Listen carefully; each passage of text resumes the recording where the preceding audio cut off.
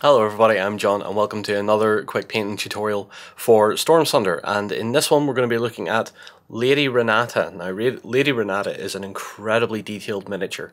Lots of texture, lots of detail going on with her. You could spend days, weeks on this miniature if you really wanted to, and a lot of you will. I know there's a lot of very talented painters and a lot of very talented and motivated hobbyists in the community that watches these videos, which is great. But you'll all remember that the ethos here with my 3 colors up videos is get it table ready. Do something that's effective, quick, doesn't cause you a lot of eye strain, and doesn't make you pull all your hair out, especially when you don't have as much hair as you used to in some cases, Justin. So we're going to be looking at a lot of contrast paints here, of course, and just picking what colors we want, get some nice sort of vibrancy going, working on some wings, a very simple way of doing wings. And I've also brought back the airbrush for this tutorial as well, mainly only in the priming and the pre-shade stage. I only explain it, I don't show it. There are other videos in the 3 colors up range that show the pre-shading being done, so please go check those out, of course. As always, remember, keep it simple, keep it fast, and let's get stuck right in. So before I get stuck into painting Renata here, we're going to talk about the priming and the pre-shade. So priming was done with just the simple aerosol, Citadel Chaos Black, but then I decided it was about time I broke out the airbrush again, and I airbrushed a white primer. I believe it's the one I usually go to here, the Stynylrez white primer put through the airbrush. Mostly just top-down work, a little bit of focus points maybe along the top of the wings, her shoulders or chest or knee that sort of juts out a little bit more here, just to bring those colours up a bit. And the reason I wanted to do that is because she's got such a fluid presence about her. She has a lot of cloth, she has these feathers, these wings, and I really wanted to have that softer feathered effect that the airbrush provides, and gives me a lot more control over the shadows and the lighting. So I wanted to do that and not do the way I did Capac, which was all aerosol work. I thought it was about time we got the airbrush going again, because it's one of the simpler techniques you can learn when you're picking up an airbrush for the first time, how to prime, how to pre-shade. So with that said, we're going to start on her skin, and Lady Renata is, she has blue skin, basically. She's kind of a, I don't really know how to describe it. I've looked at some of the artwork that's been put up for her, and it's very much a blue tone. So what I'm going to try and do first is give her skin probably 2 coats of Aethermatic blue.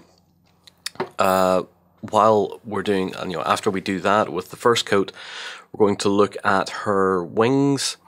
And the wings, I want them to be kind of darker than just regular wings. So what I'm going to go for is a Griff Charger Grey. I'm going to keep that sort of blue tone because it's all part of her body, so to speak. And then we'll break out into the other colours. We've got reds and purples and yellows to play with as well.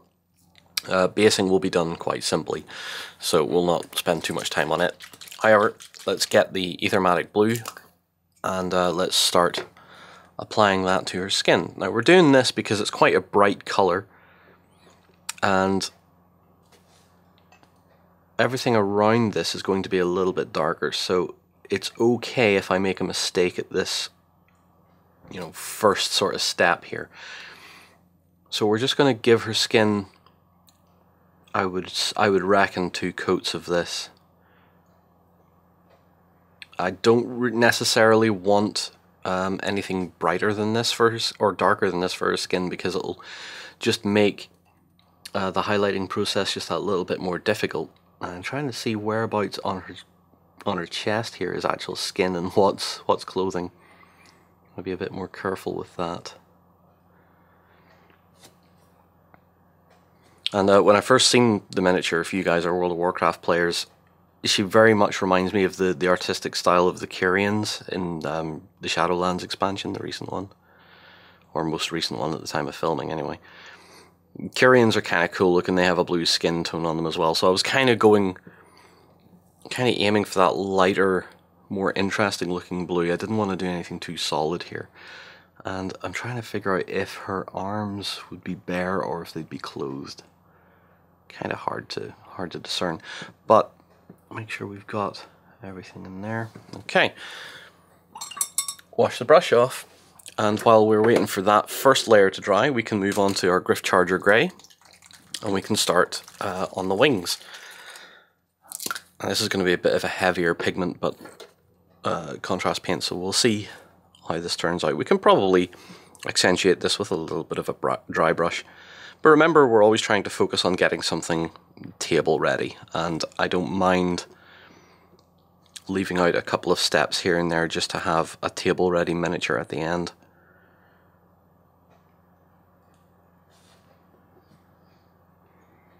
So we'll get all this done, and you can see that that tighter or that higher sort of airbrush pre-shade really does help a lot more with retaining a lot of the definition of the pieces that we're colouring in. So if you have an airbrush and you've never used it, or you're trying to figure out how to learn, priming and pre-shade. I will always tell anyone priming and pre-shade is the best way to start.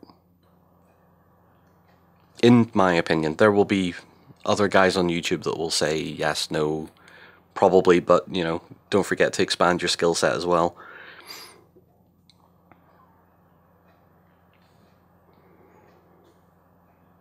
But I always think if you can get a good prime down, and if you're happy enough to try a pre-shade, you've already improved the quality of your paintwork.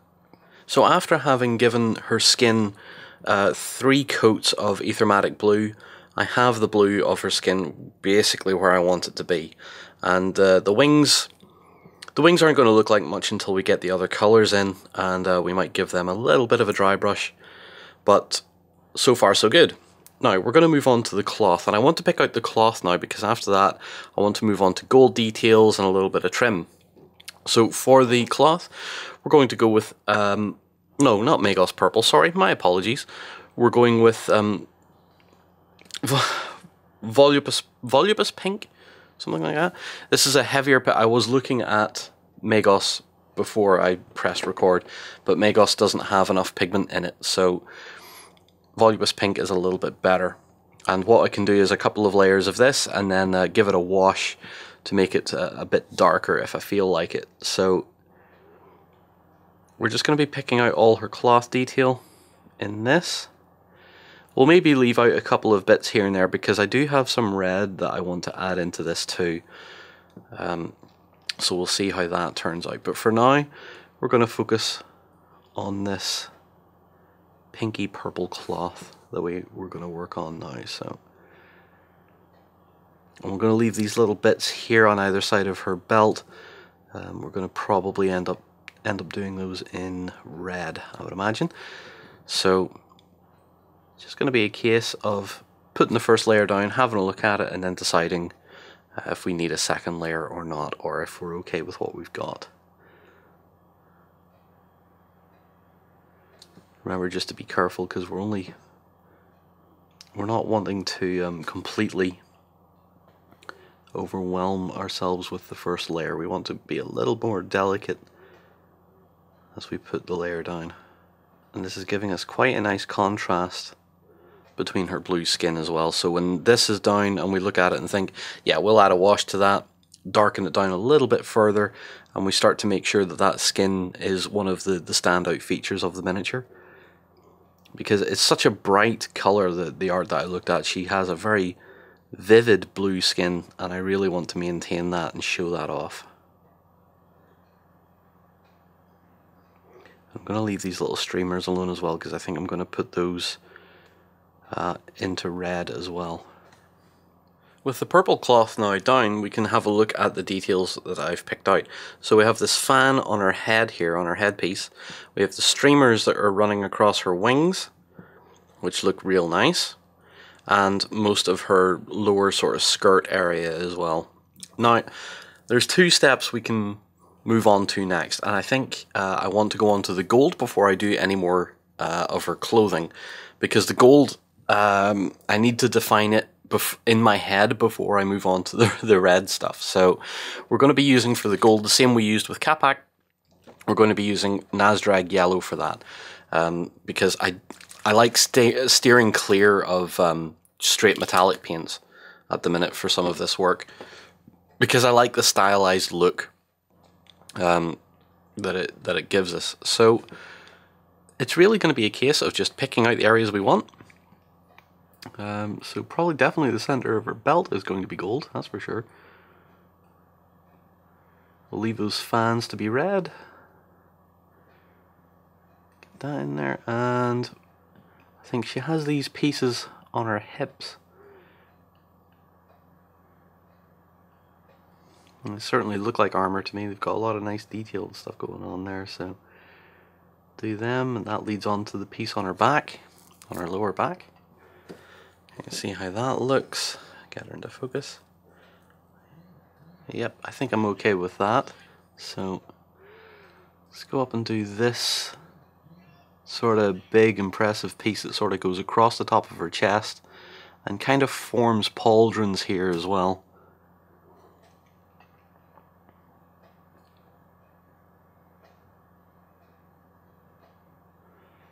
So it's kind of like a gorget, I guess, that sort of forms into pauldrons.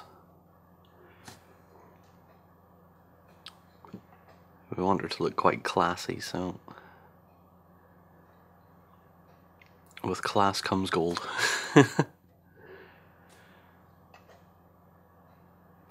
Get that sort of really rich, elegant feel about her. So that's kind of what I'm trying to aim for.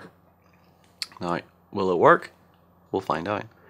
And of course, from the pauldrons, we have all this this armor detail that goes up onto her wings as well, sort of protecting the bone structure that would be under there. And she has her hair here as well. I don't know what color of hair I'm going to give her yet.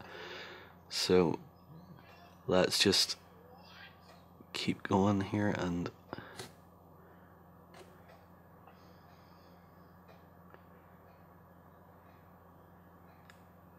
see what we get in the end here.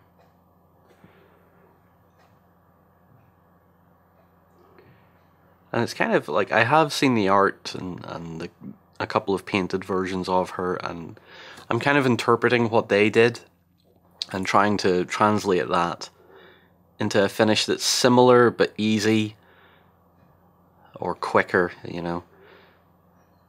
I translate that down a little bit, and that just to get her table ready. It's a thought process that needs a bit of attention when you go to paint something and you think, yes, I just want this table ready. And there's plenty of compromises that you have to make when you're deciding on doing this. It's why the majority of my recent work has been contrast focused, because contrast is great for getting table ready quality. So plus, I also feel like I'm in a bit of an argument with a lot of people online that say that contrast is just cheating. I don't think it matters so long as what you have on the table makes you satisfied.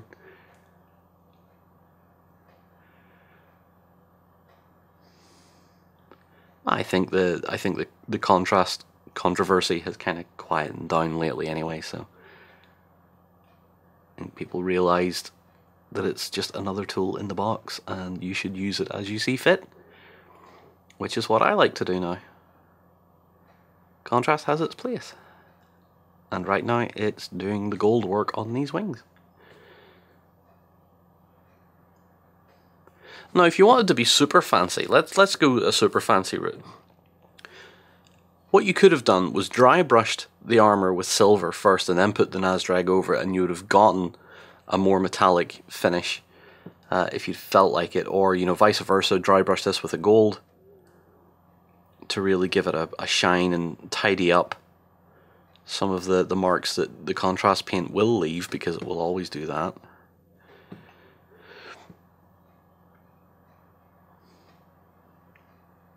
But there's so much of it that is personal choice and personal opinion. I can show you this way and you can do it another way, and we'll both be happy. And then we'll get the faceplate of the helmet here. or the top of this sort of crest or helmet that she's wearing.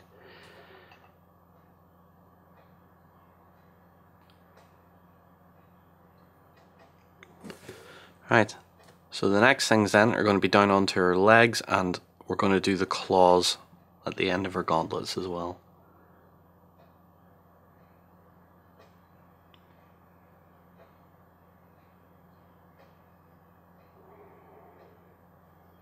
She's definitely quite the colourful character, I have to admit, having seen the art. A lot more colourful than I'd probably anticipated, but it's working, I like it. So let's down onto this boot. And we'll leave this sort of fan or frilly bit, we'll do that in red. And because I know that I'm doing that bit in red, it doesn't matter if I bring this yellow up onto it too much. Because the red I'm going to be using, I know, is a heavier pigmented paint. Just see her foot in there. Alright, and then we have this piece over her backside, and we'll just do that in the yellow too.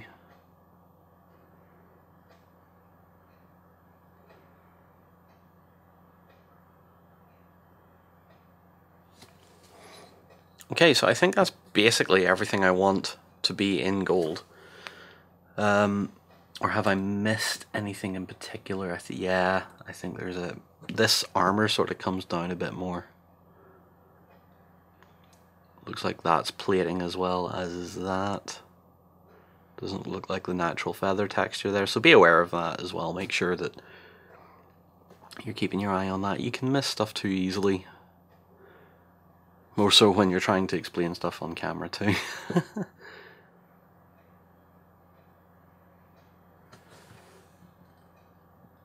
Okay, so we're going to let that dry, and then when it's dry we can come back and we'll start looking at some red details.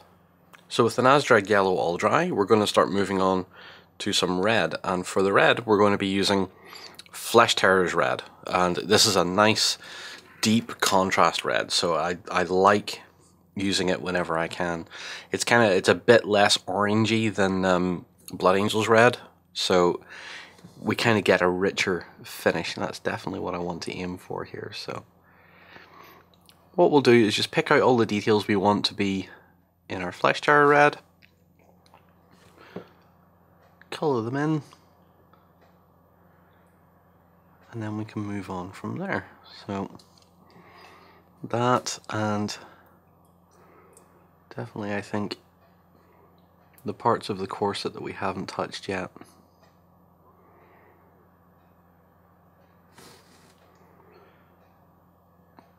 Want some nice red detail going on in there. So it's just going to be a case of going around the model with this, letting it dry, and see what our next step is going to be. So with the red down, I did a couple of extra little steps here while I was off camera, just a quick tidy up. I went over some areas with Nazdrag yellow again, sort of tidied them a little bit up, and I've added some Gryph-Charger grey to her hair, because I kind of like that hair being pale with her blue skin, and also matching the same coloration as the feathers.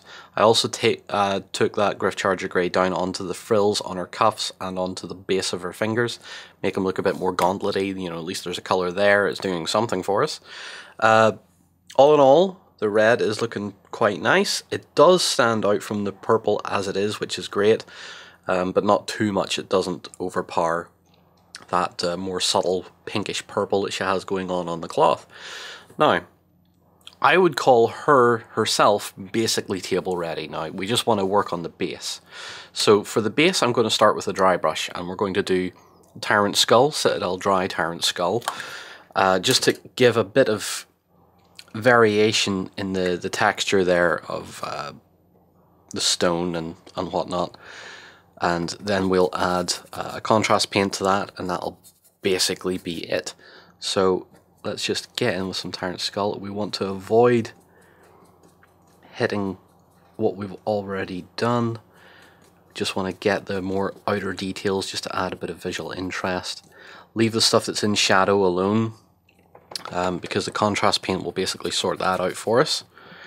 So all we're trying to do is get a bit of warmth to the areas that have more light hitting them.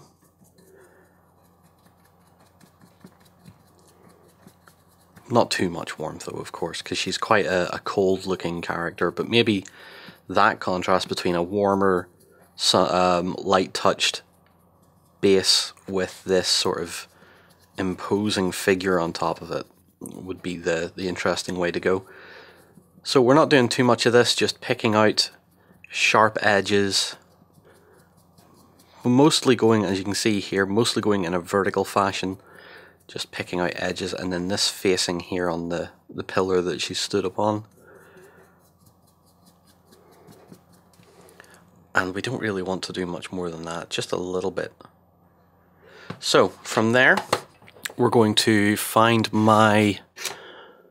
Do I already have it sitting out? I do. We're going to use Basilicanum Grey, and we're going to contrast the whole base with that. Once this is dry, once this is down and dry, we'll be heading into the usual end phase of giving the whole miniature a coat of matte varnish, which will tie everything down, settle all the semi-gloss finishes that the contrast paints are sort of giving us, but they always do it haphazardly, so some would sit more matte than others, and I always like to bring everything right down to a base level. So we'll get this done. We can go quite heavy with the contrast in this case and sort of just work it in to all those nooks and crannies, make sure that the shadows are as dark as we want them to be, and that nothing stands out too weirdly. And yeah, and after that it's just going to be a case of the matte varnish, and then we'll be able to close out. And with those last couple of steps done to the base there, and the matte varnish down over the whole miniature and dried, our Lady Renata is now finished. And as I keep saying, you know, we're aiming for a table finish, you know, just get it down on the table and start playing, start having some fun.